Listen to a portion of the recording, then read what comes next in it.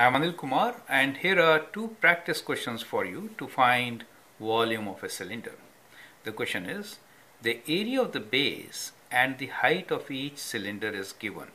Calculate the volume. So these are the two cylinders. We are given area as 80 centimeters square for the first one with height of 6 centimeters. The second one has area of the base as 100 meters square and the height is 8 meters, right? So at times height may look like length to you and the area of the base could be like shown here, right? So we could place the cylinder upside down or lying as we have here, right? So it is all up to you to figure out what is the base and what is the height. Now I hope you remember the formula for volume. So volume of a cylinder is equals to area of base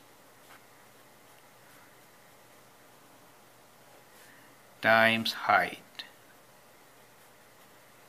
So you can use this formula and calculate the volume and take care of the units. It is unit cube, right? So you can pause the video, find the answer, and then check with my solution. You can use calculator to solve such questions. So for the first one, we know area is 80 centimeters square, height is 6 centimeter. Therefore, the volume for this cylinder is 80 centimeters squares times 6 centimeter. So, and what we get here, 8 times 6 is 48, 10, right? And centimeter square times centimeter will give you centimeter cube. So the volume is 480 centimeter cube.